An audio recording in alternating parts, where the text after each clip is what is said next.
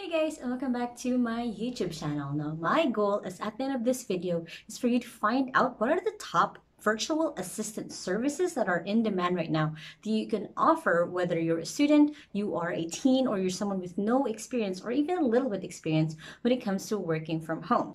Now make sure to watch until the end of this video so you guys can know the one thing that you can do right now to figure out if the service that you're about to offer to a client is something that they actually need. Now, if this is your guys' first time on my channel, my name is Lian Lacaba. I am the virtual ate. So make sure to hit subscribe right there so you can get tips every Sunday and Thursday on how to work from home. Now, if you guys have no idea what a virtual assistant is, it's basically someone who offers certain kinds of services when it comes to working online. It is usually the perfect first step for people who are just starting out because they're not really sure what their skill is, they're not really sure what they're doing, but they're kind of mostly playing to their skills, their own strengths of what they're able to do already. And again, it's basically the first step that someone can take when it comes to finding a job online. Now, for this list, I'm going on a range. So I'm going to talk about the skill from where you can start from it and then where it would be an expert level. So I'm not just going through a list.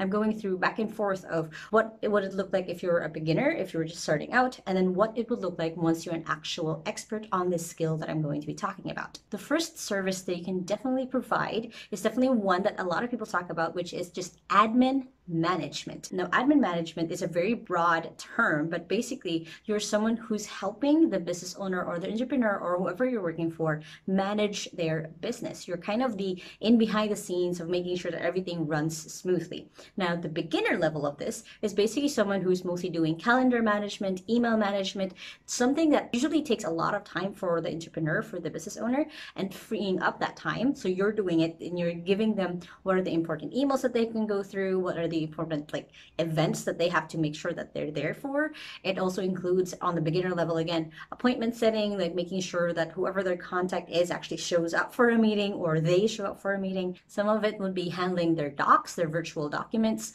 making sure if there's anything that needs to be signed, anything that needs to be looked over. So when you're starting out as a virtual assistant, you're kind of starting to form into their kind of second brain.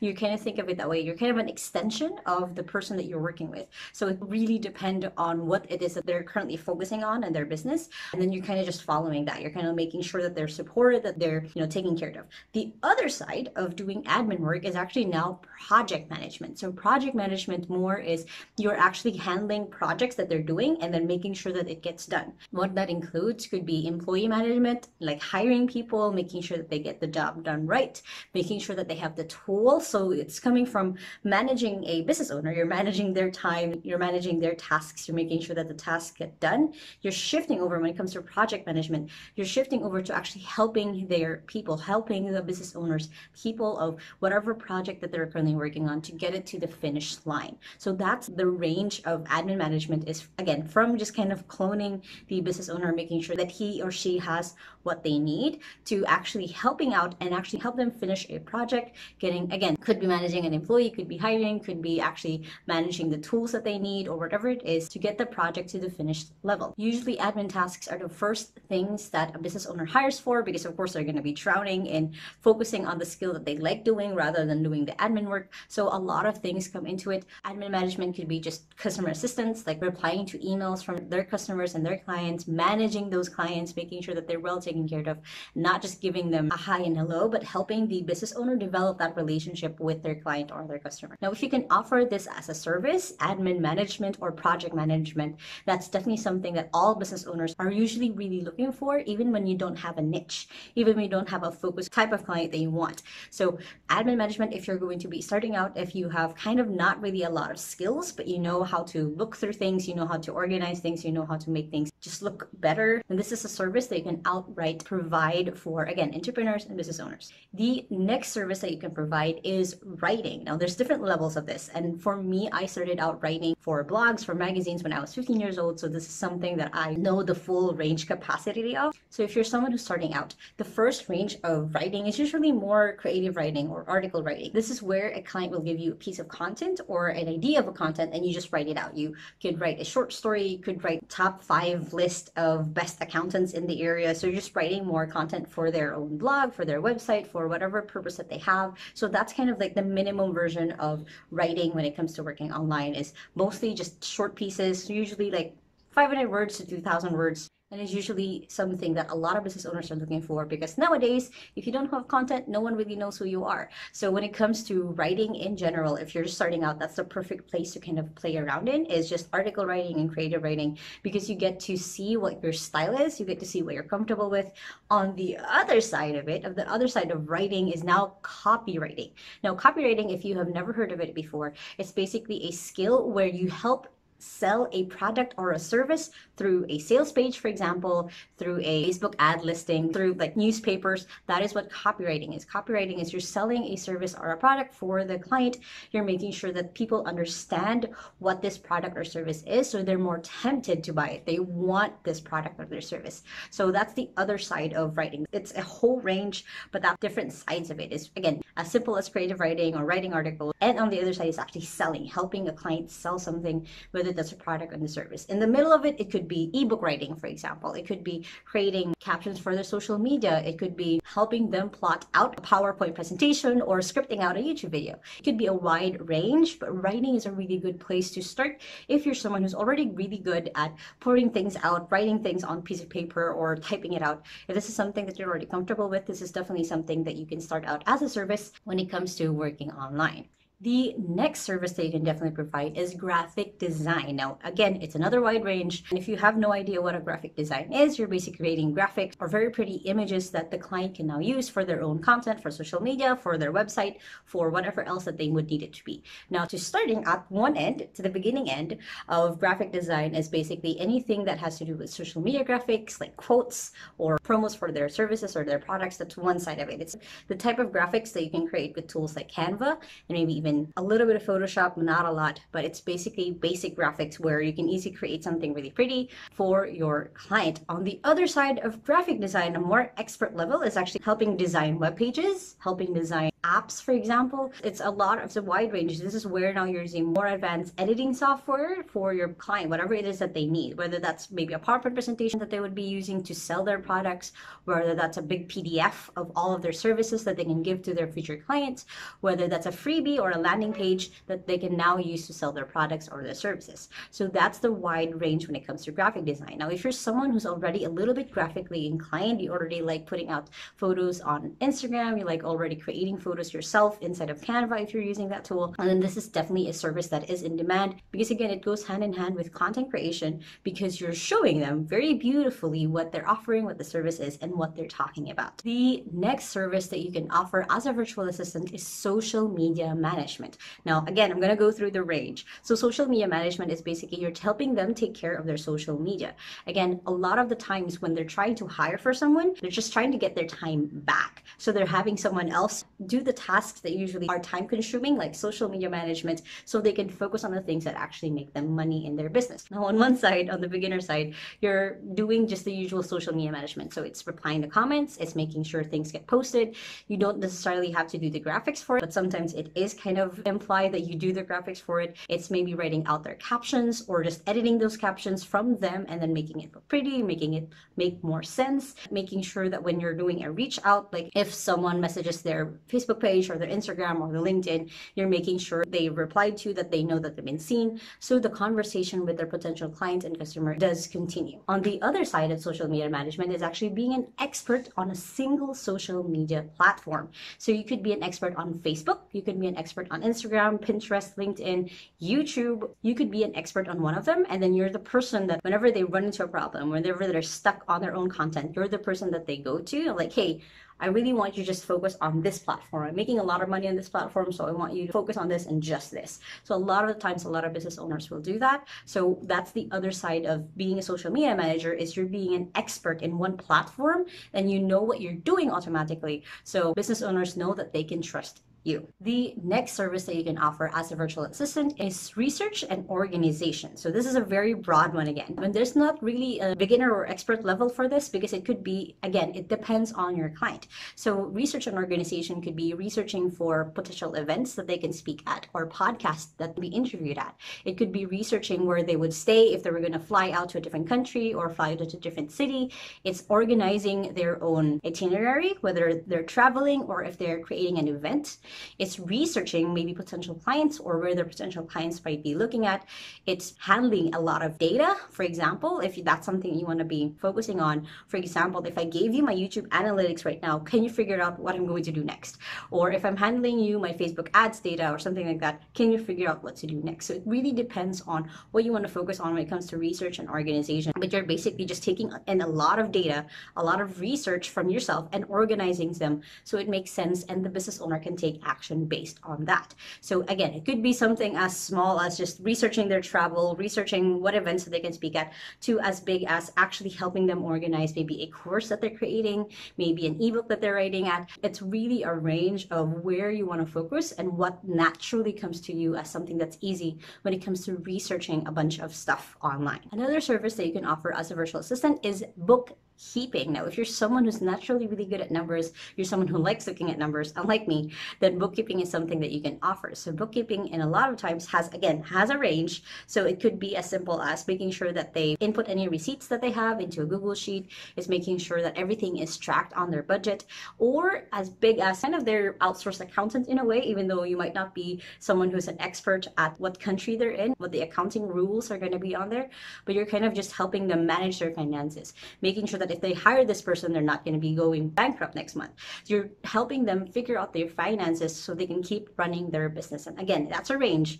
It could be, again, simple as making sure that you input all of their expenses, making sure that you're tracking their receipts so they can give it to an actual accountant, or you're someone who's kind of their, again, outsourced accountant who's helping them figure out their taxes, who's helping them figure out their finances so they can plan better in their business. The next kind of service is digital marketing. Now, if you have no idea what digital marketing is, it's basically making a plan or a strategy for someone to make sure that their brand, their product, or their service is known online. So again, this is another one that's wider range. It could be as simple, again, as social media, actually, that's the simplest form, or to as complicated as where it's like a multimedia, it's everywhere, you know, it's actually worth like $2,000, $5,000 when it comes to selling their product or their service. So again, it's a wider range, but basically, if you're a digital marketer, you're making sure that they know who they're selling, you're making sure that service or the product that they're selling actually makes sense to their target market, and of course, the target market can actually afford the services. So this could also involve reaching out to potential brands that they can collaborate with potential people, business owners that they can collaborate with their product with, just to keep promoting and again letting other people know what they're selling and what their services are so they can keep, of course, running their business. So digital marketing is, again, a huge wide array. It could be as simple as you generating leads for them, making sure that they're getting their clients in, or something where it's actually this huge strategy that you have planned out where it's really complicated and really big, but the purpose is that you are trying to sell a higher tier service or a more expensive service for the client that you're working with. The next service is something that I actually already mentioned, which is lead generation. So if you have no idea what lead generation is, you are generating potential clients or customers, that's called a lead, to have interest in a product or a service that your client has. So for example, it could be as simple as, again, beginner level for that is researching for potential clients, researching their name, their email, grabbing their customer information, whatever that looks like, and then handing that information to your client and then have them do whatever it is, whether that's reaching out to them through email or doing a call for that lead. The next level of that is then the expert level, is actually you're helping them close calls. You're helping them close a client. That means that you're actually helping them close the sale, actually make money. That's the other side of it from lead generation. It's, again, as simple as researching and just finding the data for them, or you're the actual person who closes the deal. You're the person who's calling them up or doing an email where you're making sure that they actually say yes, that they actually buy the product or get the service that your client is offering. So that's a range when it comes to lead generation. Again, you're generating leads, you're generating people who are possibly going to be interested in the service or the product that your client is offering. The next service that you can offer is video editing. Obviously, my YouTube videos have been edited by my amazing assistant, so this is something that you can offer as well. So video editing, the range for it now is it's simple as cutting a few raw videos, like making sure that there's no ums, that there's no long pauses, or there's no weird awkward pauses that the person who's creating the video does. So that's the easy part. The expert level is adding effects, green screen, is adding things that doesn't make sense in the background, but that's the expert level when it comes to video editing. Now, you could be offering this as a service to YouTubers who are starting out, who don't really have a lot of effects on their videos, to actual, of course, the biggest expert of that is now the movies or TV shows where they need really big effects. So it really depends on you of where your skill level is at, but that's a range when it comes to video editing. As a virtual assistant, this is something that you can offer for someone who is mostly focused their marketing, their own product and service in video. And a lot of times there's going to be a lot of them because video is a growing market. A lot of people are going to video more and more. So if video editing is something that you're already interested in, something that you've practiced yourself, and it's definitely a service that you can offer as a virtual assistant. Now, another service that you can provide as a virtual assistant is basically funnel management. Now, if you have no idea what funnel management is basically you're taking a customer through a journey from someone who's just aware of what the product is and what the service is to someone who's actually going to buy it. So it's a whole range of making sure that people see an ad, for example, or see a Facebook post or watch a YouTube video to actually buying whatever service or product that is. So, for example, for me, my own funnel is for those who watch my YouTube videos or my Instagram posts or my Facebook posts. You guys are now more aware of who I am, of what I do. And then on the other side, the thing that I'm selling is now either the Work Anywhere Challenge, where I take people to learn how to work from home in 10 days. And of course, my one-on-one coaching. That's my end of my funnel. That's my what I'm selling. So funnel management is where you help a client take the people who are like leads, or people who already saw their content, who already saw what they're putting out to attract customers, and making sure that they get to the point where they're actually going to buy or they're going to purchase for that client. So it's a little bit like lead generation, but you are more focused now on the whole thing. You're not just focused on getting their information and all of that. You're actually helping them focus on attracting them, again, getting them to the point where they know about the brand, to the point where they kind of sign up for something, whatever that freebie is, getting to know the client a little bit more, and to the point where they actually buy something from the client. The range of funnel management could be, again, you're just helping them attract clients. So that could be anything from social media, or that could be something where you're helping them create more content, whether that's a blog post or a video.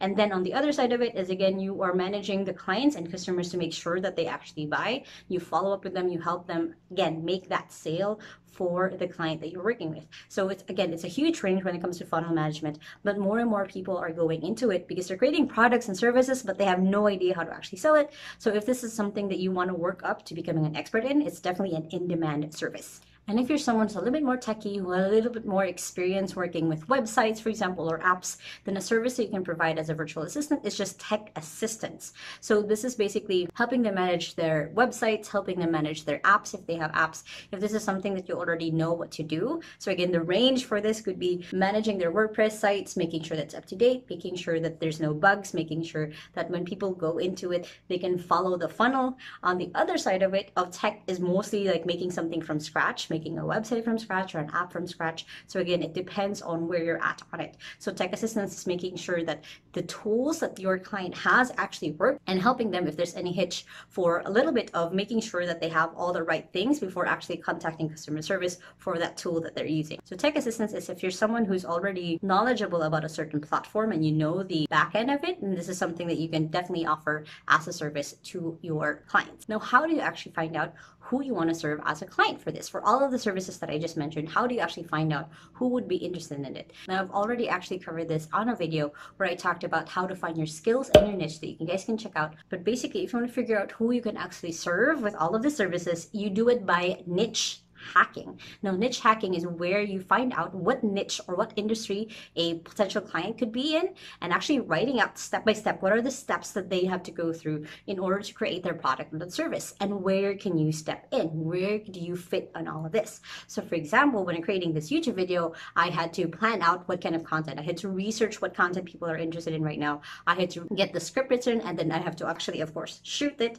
and then edit it, add effects. I had to make sure that the title and the keywords and the description of this video was right. So you have to look at someone's business, someone's product or service, and figure out, you're gonna niche hacking, because you're trying to look at where they're at and see if they need your service. So for example, for me, something that has been very helpful with my own amazing assistant is just video editing. Cutting down the hours, like 4 to 6 hours that I would spend a week just video editing, has helped me a lot, of course, because then I could focus on the other stuff like marketing my videos, finding other people to interview for my every Thursday videos, and creating more connection connections so people like you find my channel more. So niche hacking is basically just a process of you're just looking at someone's business, you're looking at their service or their product. You can pick just one of them. They have so many products, and seeing in the service that you've probably picked where you actually can fit and help them out with that. Now, if you guys enjoy this video, of course, make sure to hit the thumbs up button because that does help grow my channel and of course help me know that this is the type of content that you guys like.